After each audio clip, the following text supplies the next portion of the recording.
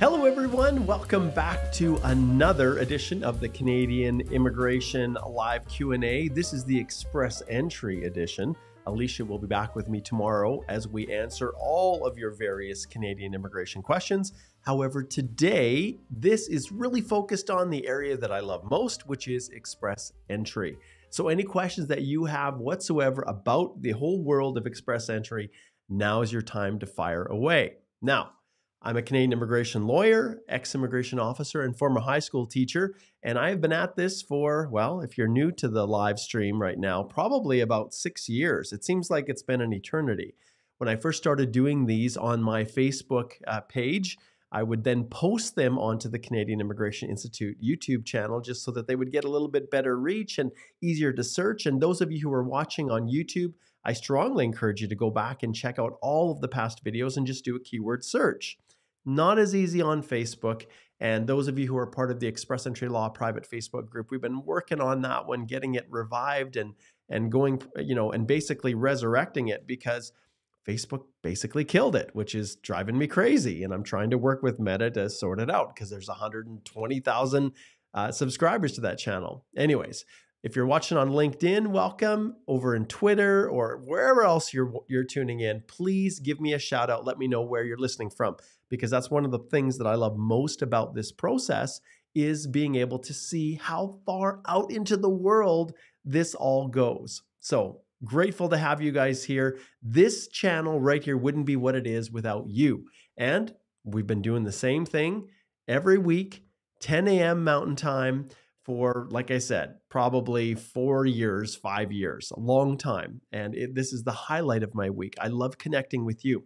I love hearing about your success stories. So if you've had a positive result, whether it was a study permit approved, whether you got your PR approved, whatever it is, I love to hear about that. And if you're past alumni of the Canadian Immigration Institute DIY courses, like the Express Entry course that is getting ready to launch, you guys, once again, we are, if you go here and explore courses, you will see that the Express Entry Masterclass is starting on Monday of next week. So if you have not connected in yet, absolutely do that, because I truly believe this is hands down the best training tool out there on how to successfully file your Express Entry application the first time.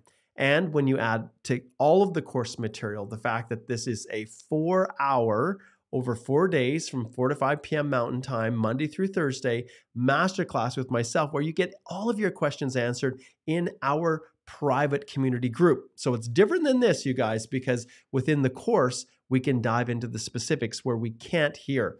And that reminds me, when you have a question, and if it's a specific question, you may hear, oh, you might not hear that. Let's turn up the sound.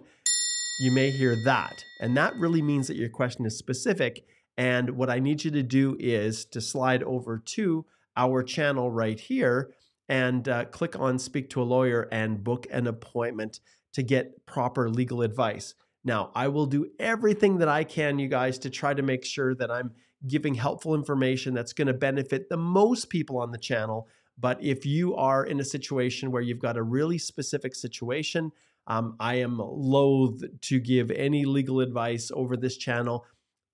Information, no problem. But when it comes to giving you specific advice to address your unique situation, you really need to slide over and book a consult. All right. So hopefully you guys are posting where you're tuning in from, because I absolutely love to see that. So Eric is over in Cameroon.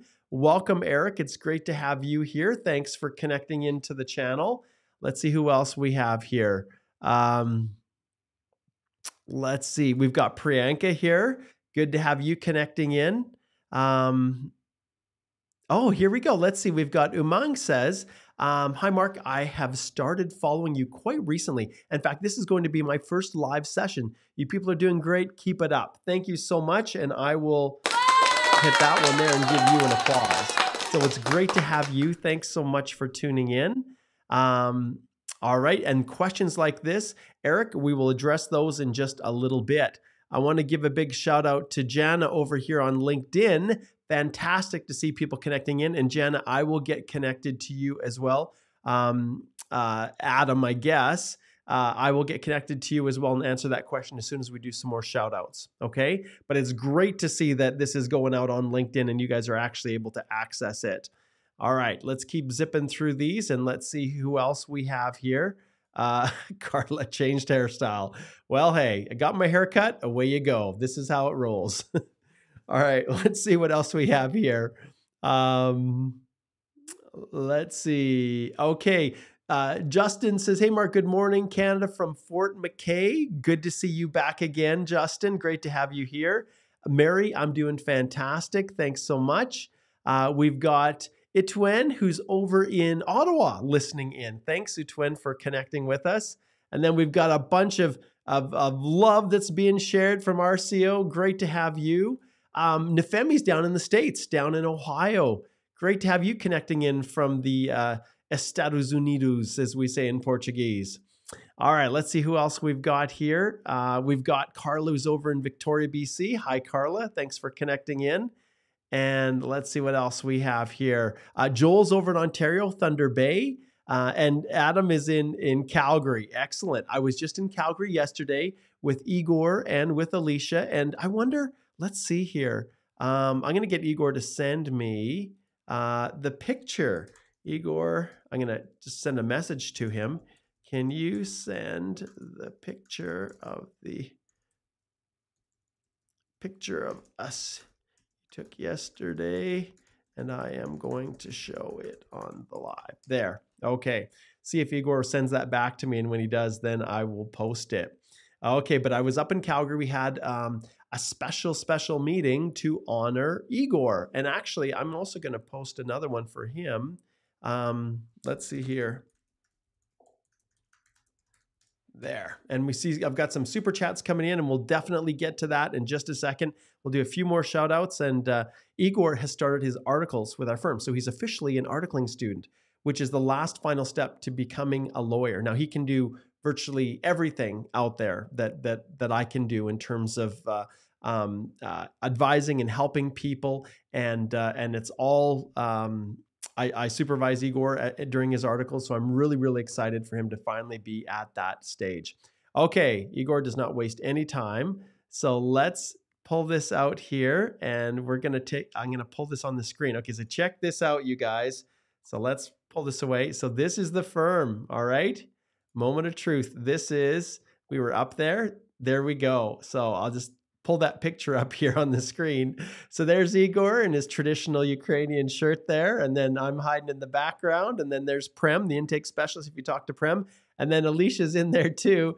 So it was great. The first time that we'd been able to get together since the pandemic. And I think many of you will probably remember we've had Cedric, who started his own firm now. And we still work closely with Cedric, but he wanted to strike out on his own and run his own firm. And I'm really supportive of him. And then Chanel, some of you may also have worked with Chanel, who is a digital nomad. And she decided that she wanted to explore different opportunities. She's down in South America for quite a while. And so she's exploring some other opportunities. And so we are in full hiring mode. So if you know of an immigration lawyer who's looking for an opportunity with a phenomenal firm, we have got room for you. And I'm really excited to see. I've got an interview tomorrow with the lawyer, and we're headed to Ottawa for our National Canadian Bar Association conference. And Alicia is a co-chair. Her and Kieran Siney, who's another immigration lawyer. They put the conference together, and we're really, really excited to see how that's all going to play out. It's the first in-person conference that the Canadian Bar Association's National Immigration Section has had since the pandemic. So really, really excited to be there. And we're going to head out, at least I will, May 31st here in a couple of weeks. And it'll be a great opportunity to connect with all the other lawyers across the country all in one place. So I'm really, really looking forward to that. Excellent. All right. Let's see if we can get Igor in here. And I think we'll wait for him to dial in, and then I'll pull him in, and then we can just see what he has to say about his starting articles with the firm. We'll address that as well. Okay, let's jump down, and I'm going to do a couple more shout outs here, see if we have any more. Carla says, how much is the charges for the course? We'll sort over here. So I think you guys know when it comes to speaking to us, When it's a one-to-one consultation, Alicia and I charge $315 for a 25-minute consult. So that's what we charge, Alicia and I. I just did a 50-minute consult with someone and I charged $630. That's inclusive of Alberta tax, the GST. When it comes to the course, and I'll just give you a little bit of an overview on the Express Entry course. This course itself, if you click on the link in the description below, you'll be able to see exactly what's in the course. And I'll scroll through all of this. We don't need to worry about any of those other details, but if you scroll all the way down here, you can see the entire content of the course. There's over 642 minutes, which is basically 10 hours of content. And then on top of it, 4 hours of the live masterclass. And it's the masterclass. So all of these are on demand. If you subscribe now, which I recommend you do, you can start going through all the modules that walk you through every part of the entire Express Entry process, learning the basics, starting your profile. This is basically determining your eligibility. Then completing the actual profile for yourself as a principal, then completing the portions if you have an accompanying spouse. And the best part is you can choose what applies. If you're single, you can ignore this second part of Module 3. If you're just an individual applicant. Module 4 is after you get your ITA and all of the steps to complete even the additional sections. The contact details includes address instructions, and the personal history section is completely new after you get your invitation to apply. Module 4 is if you have this part for a spouse, if you have a spouse, and also sections for children. So you can see that the lessons are literally on demand. You pick and choose what you need basically to review the most. This Module 5 is all about that goofy checklist. Sometimes you'll get this broken checklist and figuring it out. This is submitting your EAPR and then how to properly respond to IRCC. This is a really important one. And then Module 6 is all about mastering your documents. This is the one that is worth the most out of everything within the course because there is a section for every single document, a video explaining sample documents, checklists, a whole bunch of things that you can use, templates to make sure that what you're presenting to immigration is truly the strongest application that you can, that'll give you the best chance of getting your application successfully approved. So with all of this being said, like the masterclass itself goes May 22nd to the 25th every evening, and there's a place where you can post your questions if you can't make it live. It's all available as a recording. You can watch it later if you can't make it right at that time, but it's just a wonderful course. And I would literally hold it up there against anyone out there who's produced or tried to produce anything like this. Now, the cost of it is, I'll just pull this up here, is $347. And then depending on where you're at, you can see I'm in Alberta, so it tacked on the sales tax for here. So depending on where you are in the world, there may or may not be sales tax that is attributed to here, but you'll just enter your information in and and then it will reflect. And this is in US dollars. This is in US dollars. So just remember that. Okay. So there's the cost. All right. Okay. We're just about through some of the shout outs. We've got CF who's in Montreal. Great to have you there. And I'm just waiting for Igor to connect in. Let's see here. Okay.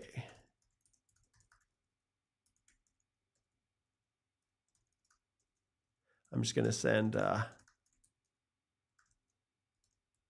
little message to Igor here. Okay, we'll see if he can jump in here. Okay. All right, jumping back. Let's see who else we have here. We've got Haiti. Haiti is glad to watch live today. I'm watching from FSJ, Fort St. John, BC. Cool. I was up in Fort St. John in April, Haiti, and I was visiting my uncle and my cousins up there. Amara from Ivory Coast. I had a very good friend that lives here in Lethbridge who served his mission for our church in Ivory Coast. So very cool. And we've got Nisha is over in Toronto. Hello, Nisha. Yusuf is over in Toronto. Hi, Yusuf. Great to have you here. Let's see who else. We'll do a couple more. Spidey, good to see you. I hope you're healing up. I hope that I think it was an ACL. You said, Spidey, that you had injured yourself. Hopefully that is healing up well for you. And let's see what else. And yes, And Indita, we will get to your question as well. And it's great to see people on other platforms connecting in, especially LinkedIn, which is a great, great source. So we'll get to that one. And Muhammad as well, I'm going to give you a shout out, and I will answer these questions, you guys, over on LinkedIn. So it's great to have you connecting in. As you can see, Facebook, I don't see Facebook anywhere. Facebook. Okay, we've got Renee's over in Jamaica, and I think we're at the bottom of our shout out. So I think we are. Let's see. Is there any others that I'm missing? Okay, looks like we're good. All right, so we will jump back now. And I think most of you probably are aware of the fact that there was a round of invitations that occurred just last week. And it was a PNP only, and there was just a small number of invitations. But we'll see what happens. I think probably will be another 2 weeks before we see something. All right. Looks like the man, the myth, the legend is going to be joining us here, Igor. So let's see if we can add him into our mix here. All right. Moment of truth. There he is. How you doing, Igor? Doing great, Mark. How are you? I'm doing really good. Really good. So how do you feel? Finally, after this long, long journey, you finally entered into your articles. And maybe you can just explain what articles are for the people that are watching here on the channel. Yeah, it feels really great, and super excited to start my articles. May 15th is the official start date. Articling in Canada is the required element of practice that you have to complete before you can get admitted to bar. So you have to spend 1 year working under supervision of a principal lawyer at a law firm, and then you will be eligible to be admitted to bar and actually become a lawyer. So technically, while you're articling, you perform all of the roles and duties of a lawyer. There are just some minor limitations. For example, you cannot go to the Supreme Court, or you cannot deal with certain criminal law matters. But overall, it's just 100% similar to what a lawyer would do on a daily basis. Yeah. And I'll be honest, this is something that I wish the immigration consultants would do as well. I wish new immigration consultants would have to work under another consultant or whatnot for at least a year, so they could get some experience and get some exposure before they just race off helping people in ways that really have huge impacts on their life. But it is what it is. So any lawyers, notwithstanding all of the years and years of education, your master's in law that you got back in Ukraine, and then coming and taking another full year, a year and a half almost, of other postgraduate studies at the University of Calgary Faculty of Law, and then writing exams, all to reach this stage. So we're really, really happy. And you could have taken the easy road, right, Igor? You could have said, well, I'll just be an immigration consultant and just go down that path, and then I don't have to worry about all these hoops that the Law Society is going to put me through. But you said no, you were going to do it. And so how does it feel to finally be here? Yeah, looking back, it looks easier than it was when I was like 2 years ago. Looking forward, looking back, it's you reflect on all of those years that you completed, your bachelor's and then master's and then UFC and then exams and then all of the tens of thousands of dollars that you invested into this legal education, and it looks like it's manageable. So I'm really content right now. But yeah, speaking about actual process, it's hard, and you're right, Mark. It would be good if immigration consultants would actually go through the same process, because that would give them the practical tips and strategies that they can use in their practice. And ironically, like, we got lots of messages from immigration consultants asking, like, hey, how do I claim CPD credits, which should be taught during the substantial education. Yeah. And just sometimes we get questions that you would never expect from a practicing practitioner.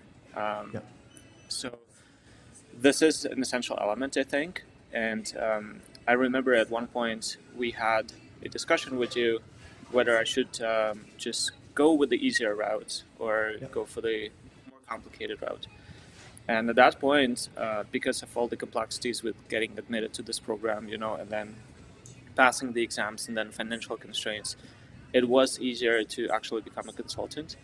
And in the long run, I guess like we would have more opportunities, because of less strict regulation of the consultants. You can get referral fees. There are so many benefits, but overall, if you look long term, you want to become a professional, not a money grabbing person, just making money, off people like the next day you finish the program. So you want to build expertise, you want to actually help people. And before you can take on someone's file, you want to be sure that you can actually help and not hurt that person. Right. Absolutely. And you also don't want to be in a position where you're learning off of the backs of the clients whose applications get rejected, right? And sometimes that's what happens with some representatives that don't have the experience. They represent people, they don't understand the pitfalls and the problem areas that maybe are not readily visible when you're filing an application. They only come through diligent study and research and experience. And then the application gets rejected. And then guess what? Well, they learn not to do that next time, but that doesn't help the actual client that they were representing. So this is something that, at least within the firm, we take very, very seriously. And the Code of Professional Conduct, requires us to be competent. And if we're not, then individuals can file complaints to the Law Society that are meaningfully addressed, which right now I'm not as sold on the third iteration of the Immigration Consultant Association. It really doesn't have, I'm not seeing any real measurable on the ground teeth for going after people for incompetence, for not doing things properly. Sure, if someone's stealing money or doing something in a grand scale fraud type of a situation, yes, because the RCMP and the other government, bodies are going to get involved because of the public embarrassment that it creates to the system. But individually, I can't tell you how many times I've had individuals come to me who really received advice that just wasn't great. And it harmed them to their detriment. And often there's not a lot that we can do to fix it. So anyways, those are some of the challenges. And we know a lot of immigration consultants out there that are really good at what they do. And a lot of them come and take our courses. And this is part of the benefit too of the Express Entry courses, the CPD accreditation that comes through CICC as a result of the courses. So we're here to help and educate, but also do what we can from our standpoint to just warn people that you have to be careful. Not all representatives are created equal. And so I'm really, really delighted to have you make the decision, Igor, to become a lawyer. And it was not just time and effort, but it was significant cost. You think at how much you had to pay for just 1 year of school at U of C, which was brutally expensive. And just to arrive at the stage. So we can't wait for 1 year from today, where you can officially get called to the bar and go forward with that. Yeah. And Mark, I consider myself lucky. It's in my nature to complain a lot, I feel sometimes, but sometimes when I look at those $30,000 that I had to pay for 1 year of education, I'm like, oh my God, that's just so much. Because from my background in Ukraine, I finished my law school, bachelor's and master's, and it probably cost me less than $5,000 total, because I was studying for free and I was getting an allowance from the government. So I did not pay anything. It's just the living expenses. So thinking about this large cost, it makes me sad that I had to pay so much. But on the other side, if I compare myself to local graduates who have to pay, let's say, $20,000 for 1 year of bachelor's, and then let's say $15,000 for a master's, and then $15,000 for PhD, so that's over $100,000 that they have to invest. And then finding articlings, it's not easy. It takes time, and then sometimes they don't get paid at all. So I consider myself extremely lucky in this situation. And so I'm super. I feel it's going to be an exciting year. I have lots of ideas and projects as to how we can improve the firm and how I can contribute and help other people. And speaking about another difference between consultants and lawyers that I'm not sure if the public is aware, lawyers are held to a high standard of conduct not only in their professional life, but in their personal lives as well. And there's several situations, numerous situations, I mean, that even if you're doing something stupid outside your profession, you can get disbarred. Yeah. And so when you're dealing with lawyers, you will, on most occasions, I'm not saying on all occasions, because there are some bad lawyers as well, and we Yes. have to acknowledge this. On most Yeah. occasions, you will deal with a person who understands that he's maintaining the reputation of the profession in his everyday life as well. So um, there's like this standard of not just like, oh, lawyers won't charge me for something that they shouldn't. It's like how the lawyer will actually treat the other human being, and that even if his moral side is not as sophisticated as to like being too respectful, there are some constraints by the law society that requires him to actually be a good representative of the profession. So this is Yeah. another just point, like food for thought for those people who choose between hiring a lawyer and a Yeah. consultant. And I'm not saying consultants are not regulated and that's why they're not as diligent and professional and kind people in the life. There are beautiful consultants, beautiful people out there as well. But Absolutely. Yeah. there's also like this line in the regulation that requires you, and this is a big deal, I think. Yeah, absolutely. Those are good points, Igor. And yeah, just to reiterate, yeah, we definitely have some good friends that are great consultants. And the sad part is that I'm overrun with people who have used consultants that are not as good, and then trying to sort things out and help them and fix things and correct things. And I love nothing more when I see immigration consultants and lawyers who go the extra mile to take extra courses to get up to speed, to really, really know the law and the policy and the regulations. And that's where my respect lies with people. And I can see very quickly when someone uses a consultant, and even law firms, where they're pushing everything down to their paralegals. At a consult just the other day where I think they chose the wrong knock code for the work permit. And I had to tell the individual, look, you need to go back to that firm and you need to sort this out, because you can't use that knock code on your work permit for express entry, because I don't think you're performing those duties. And it was just a matter of just taking on too many files, right? And so it's not unique to consultants. Lawyers, it happens as well if the individuals within the firms are not properly supervised. But it all comes down to whether or not you truly care. And I think that's one of the things within our firm, Igor, that we've really tried to help people understand, is that we do. And because of that, when I flip over to our website and I look at the reviews, so Nitin put this review in, or one of the best people I've come across, and he was facing a bunch of issues here. And you can go in and you can read what our what individuals are saying about the firm, and we take great pride in our 4.9% rating. And I'll tell you once again, you guys, that if you're wondering, well, why isn't it 5? Well, any firm, any place that has a 5-star rating, I think there's something fishy about that, because there are consults that I have with people that I know are lying, that have not told the truth, or they don't like the advice that I'm giving them and aren't happy with the consult. But I will never, ever tell someone what they want to hear. I will give them advice that they can actually rely upon. And if I see someone who's trying to cheat the system or abuse the system, I call them on it. And people don't always like that either. So, obviously we're going to get 1-star reviews from people, and that's just to be expected. But yeah, we're so excited to be here and able to support the immigration community. And yeah, Igor, it's great to have you as a part of the team. And we'll see as we continue to grow. I was telling them that we're looking for other immigration lawyers as well to join our team. And Cedric and Chanel made huge contributions to the firm when they were here, and it's wonderful. I'm so grateful for what they did, and I'm so excited for them as they go on and pursue other interests and other ventures. And let's face it, immigration isn't for everyone, and so sometimes you have to experiment and see what you like. And they're both, yeah. And Cedric has started his own firm, and we're happy to continue to support him and work closely with him on files. And he provides a service that is just, yeah, really, really good. So we're happy with him. And Chanel's going to pursue other ventures outside of the law. So, we love, everything that people bring to the firm. So we're excited to see where you're going to go, Igor. And this is a good segue into something that I want to let people know about. So if you go to our firm website here, you'll see podcast at the top, And then at the top here, you'll see that, that it takes you to the Canadian Immigration Podcast link.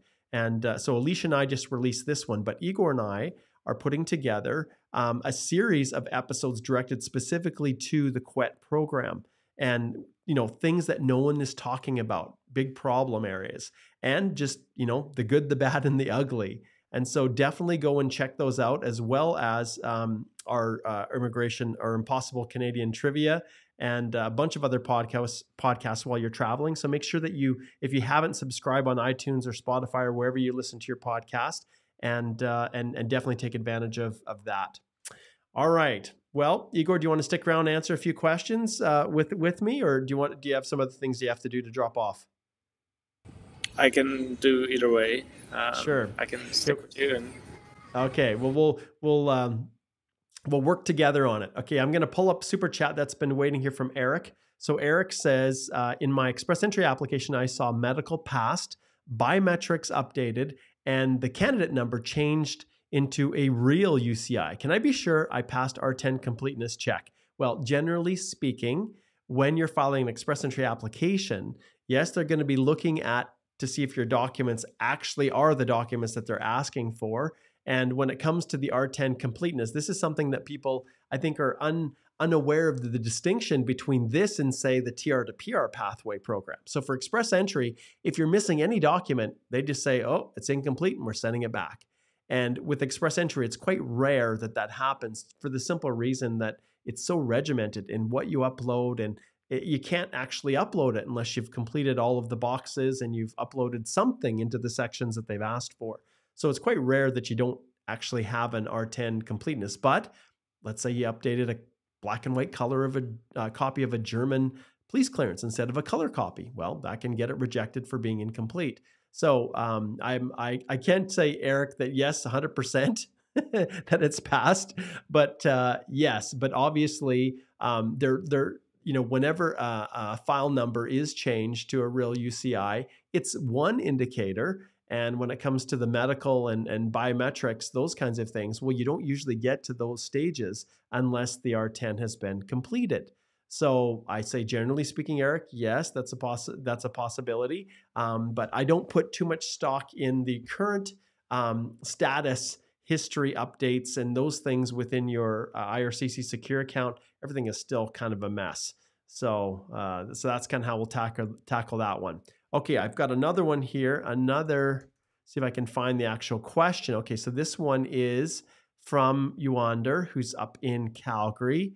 And it's a two-part question, looks like. So here's the first one. My employer would like to support my PNP AOS application in Alberta. Unfortunately, they provided only the job offer letter recommendation letter and been working with them for a year. Do they need to provide an LMIA? I am currently holding a spousal open work permit, which is not qualified in AOS. So this is a very, very tricky question, and it's one that we get quite commonly, being that we're located in Alberta. The Alberta Opportunity Stream, Igor, this is something that you have actually just done your own little episode on your YouTube channel, I think. You covered Alberta Opportunity Stream, and it was for the Ukraine audience. And so what is your YouTube channel, Igor? What's it called? Your Ukraine one. Oh, you probably can't. My first name and last name. It's very hard. There you go. Okay. So you guys can find it. Those of you who speak Ukrainian, you can search for Igor and find his channel and watch that video. But what are your thoughts on this, Igor? So this person has an open work permit, but it's not a postgrad.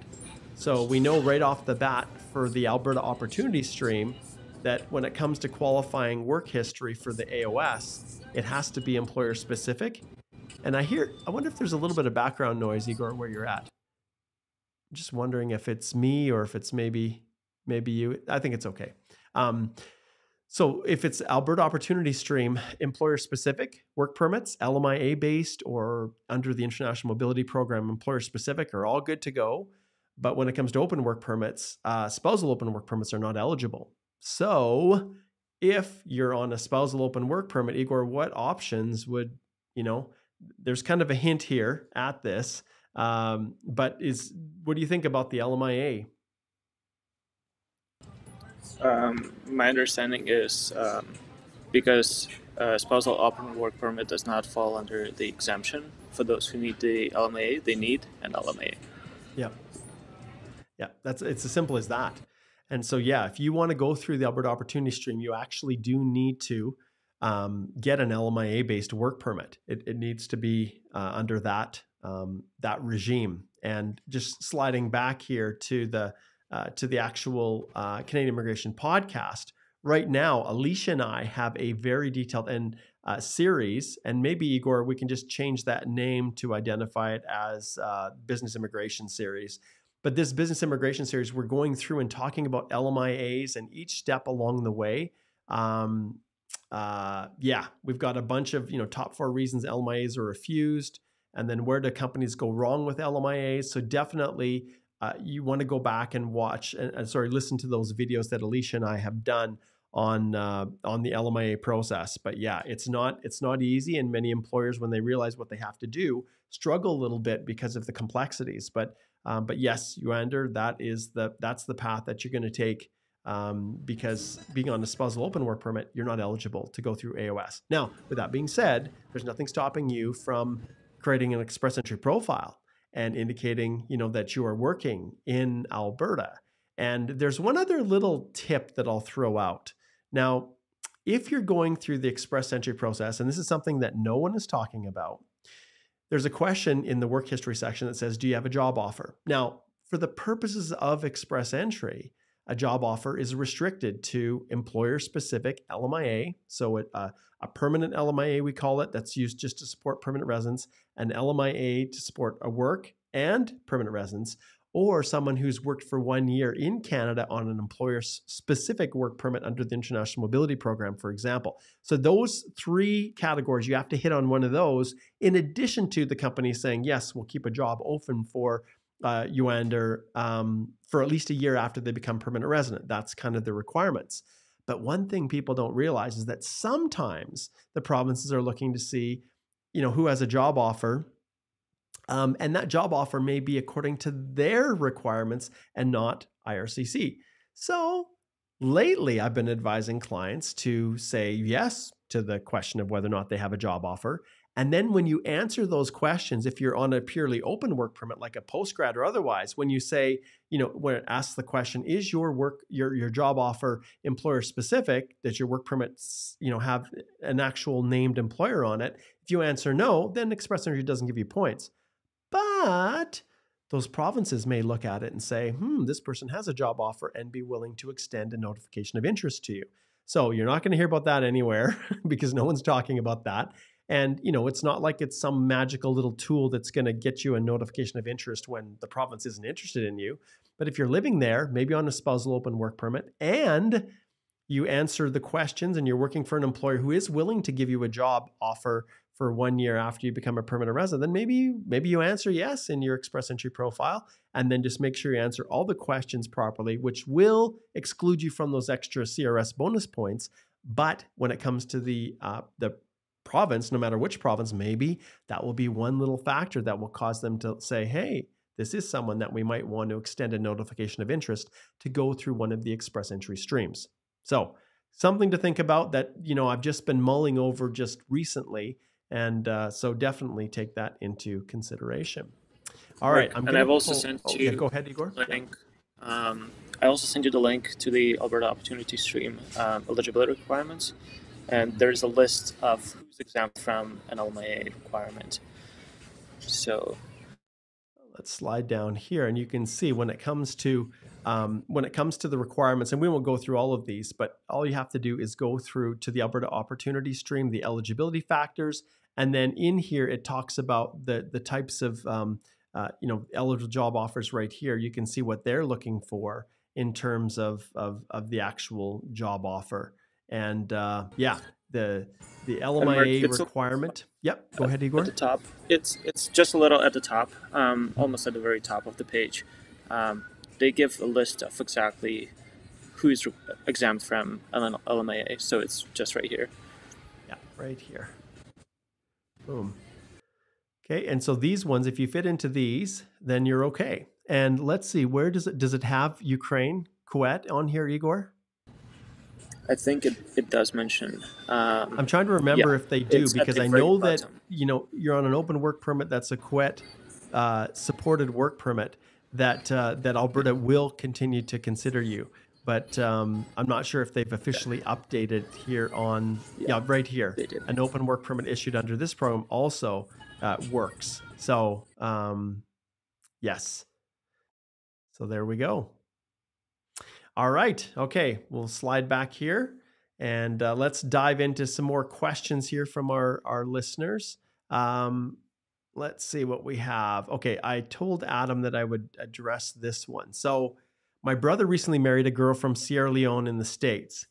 He's a dual citizen of Canada and the US. She has a student visa and would like to eventually get her dual citizenship. What would the process be? Can she do both simultaneously, or should she have to do one or and then the other? Okay, so let's see. I'm trying to figure out. So the girl from Sierra Leone is in the United States. He's a dual citizen of Canada and the US. She has a student visa, I'm assuming to the US. And so can she do both simultaneously? Okay, I'm not sure, Adam, if the question relates to a US entry or a Canadian one. So if we speak from the standpoint of Canada, there's, if they are married or they're meet the 1 year common law, then then your brother could sponsor her to come to Canada, and there's no restriction on whatever she's doing in the U.S. They don't really care.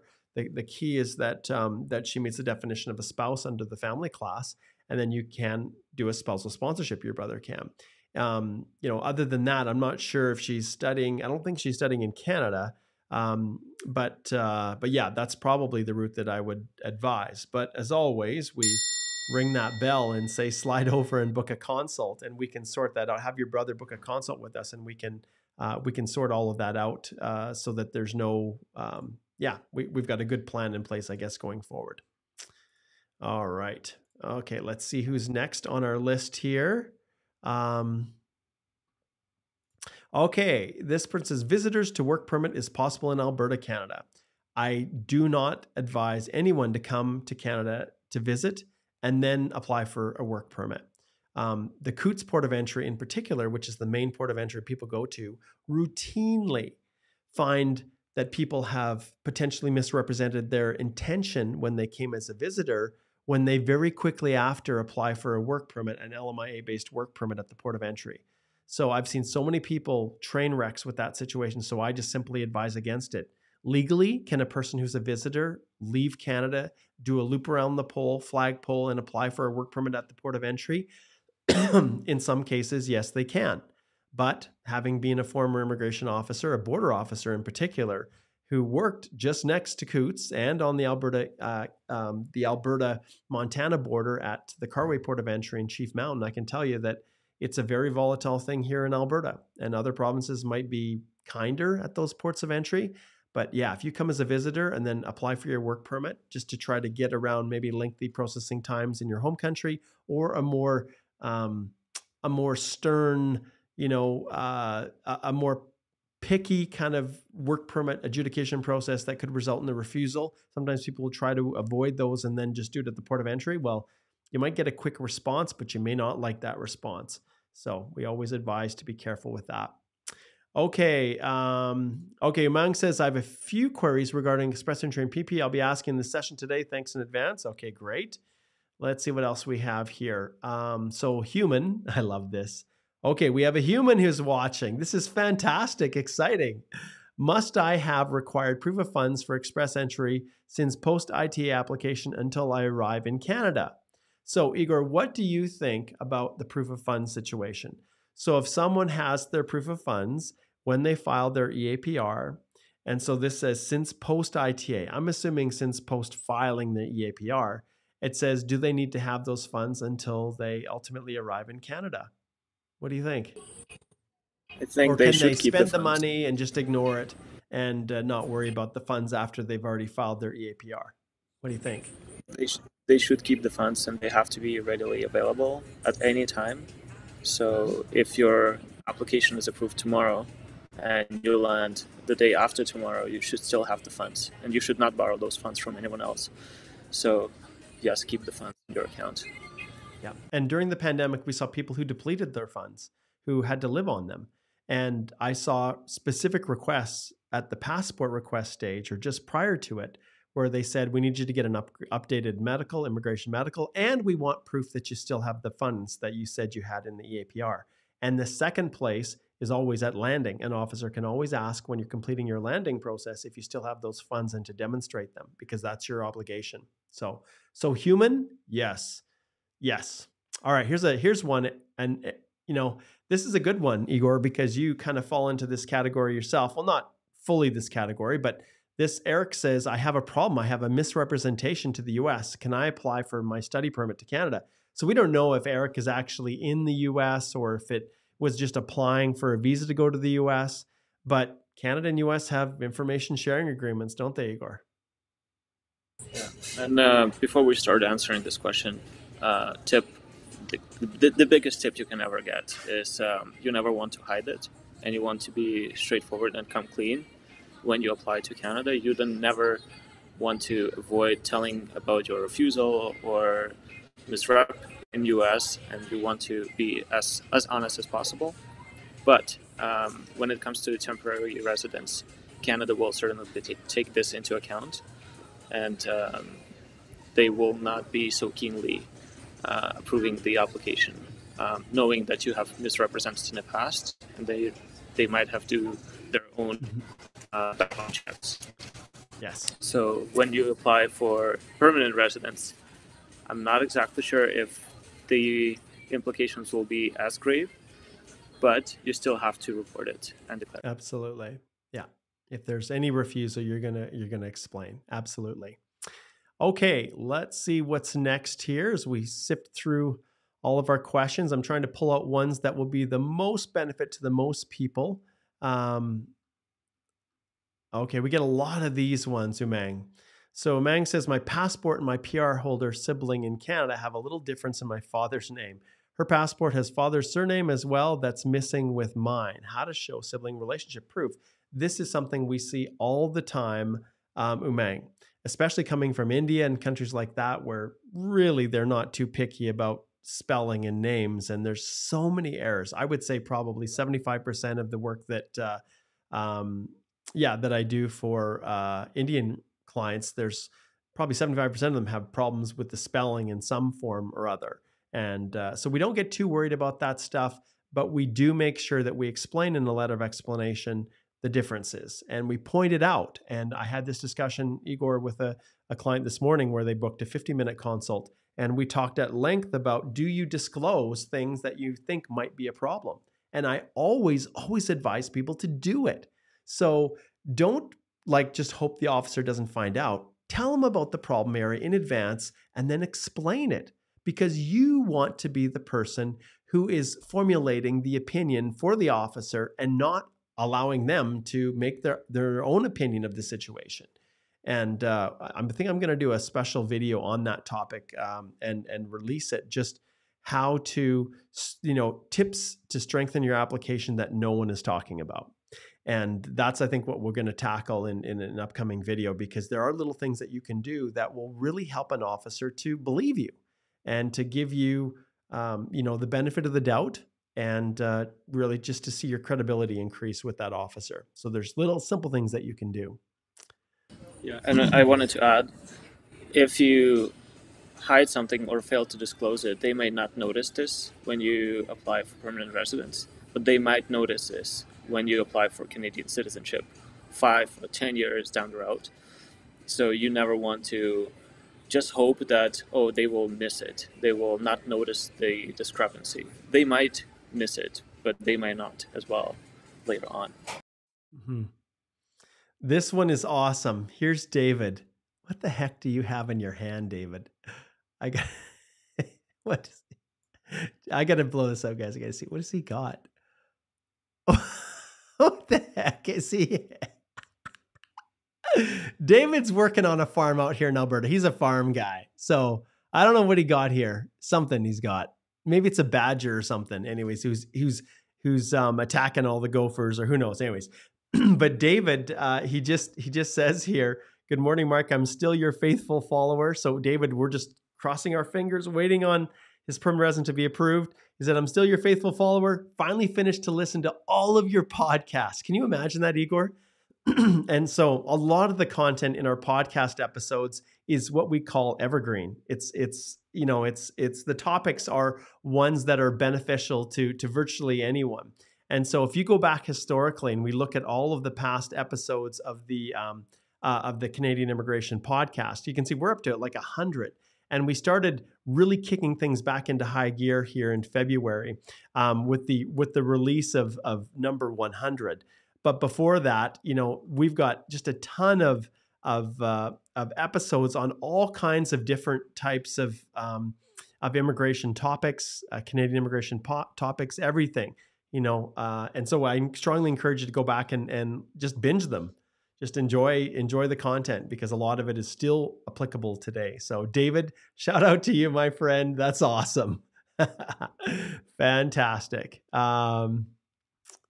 Okay, Justin says, just want to confirm if I'm on a student permit and got a work permit through LMIA, can work full-time for the specific employer. Well, you have to make up your mind, Justin. And this is one where this is exactly one of these ones here, right, Igor?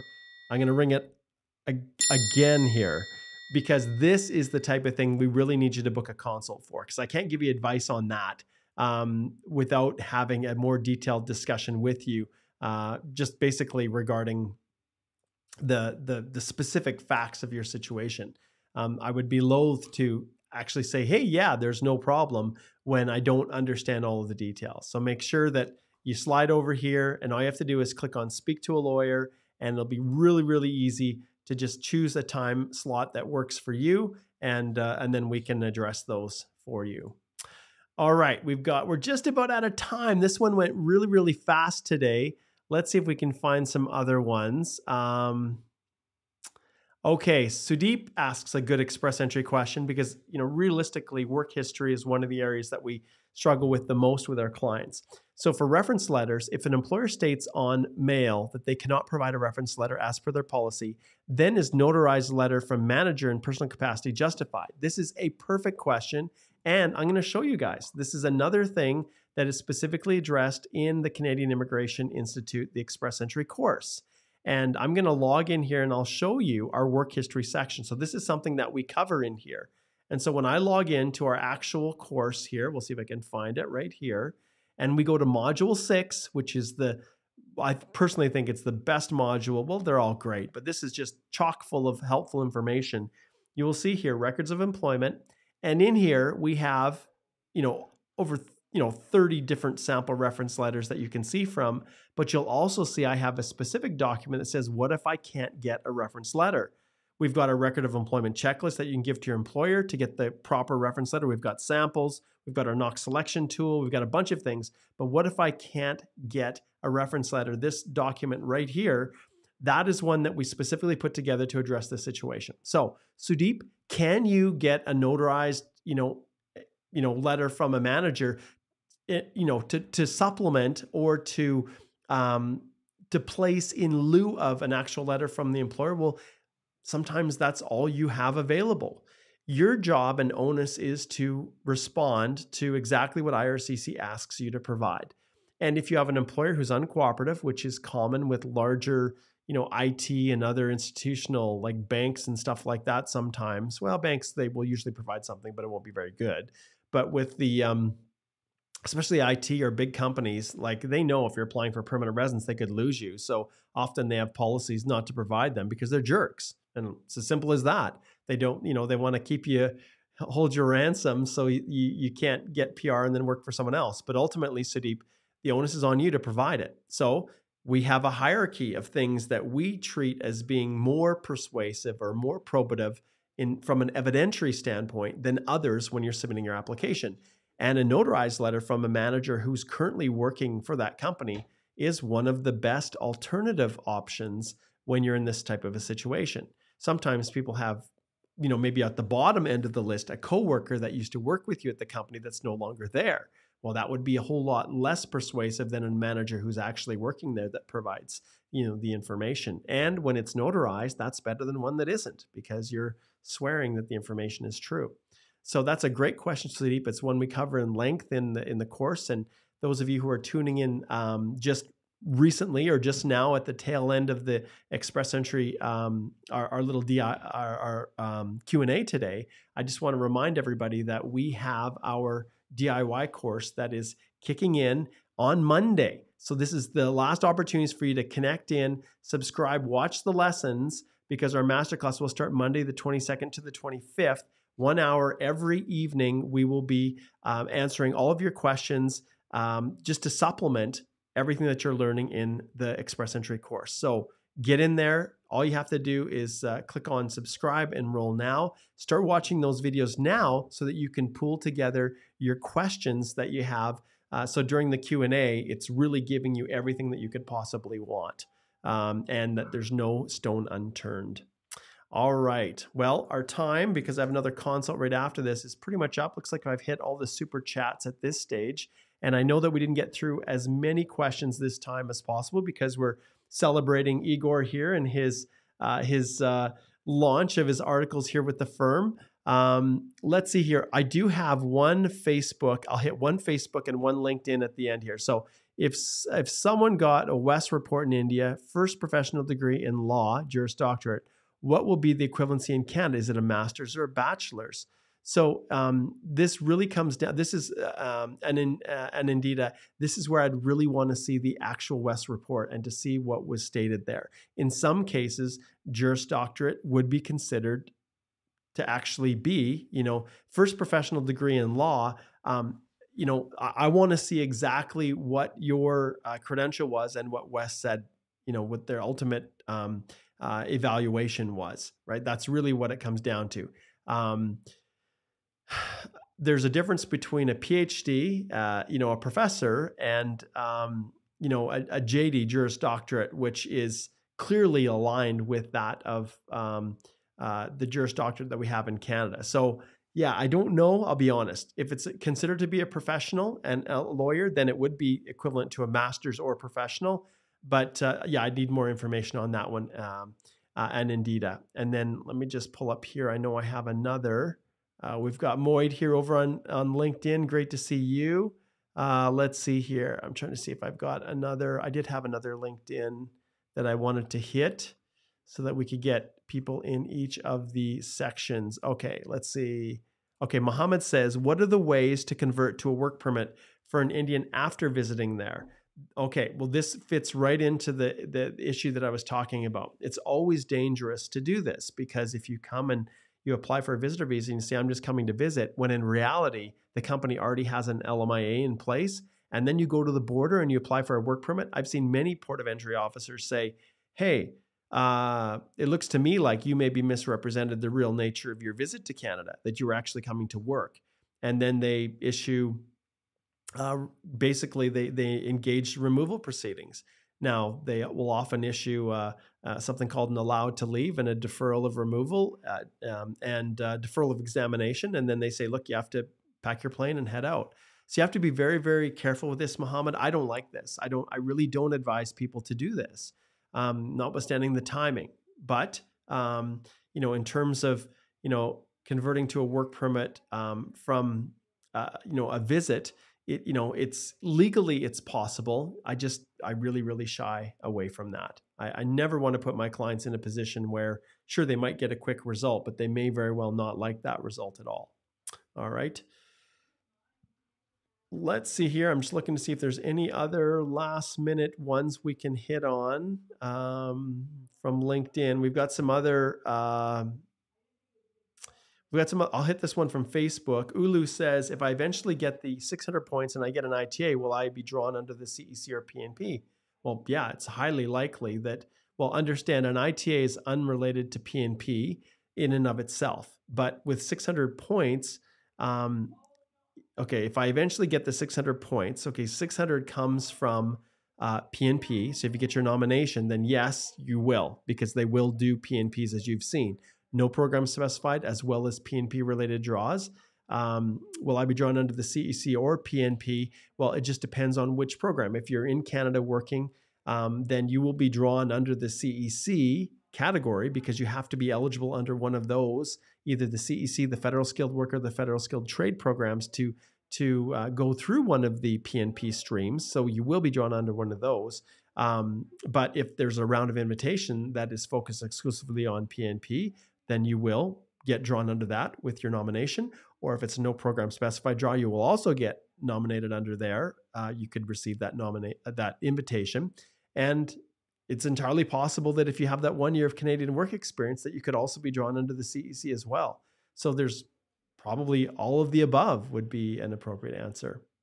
All right.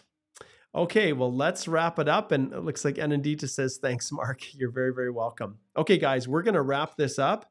I'm going to turn on our little see you later music. Igor, any last comments or thoughts as we wrap up our live stream today and I slide over to my consult, which I'm 3 minutes late for now? Yeah, just good luck everyone with their immigration journeys, and I hope I'll be a more frequent guest to these live Q&As moving forward. Absolutely. So see you soon next week. Fantastic. All right, everybody, take care, and don't forget to join me in the Express Entry course. Take care.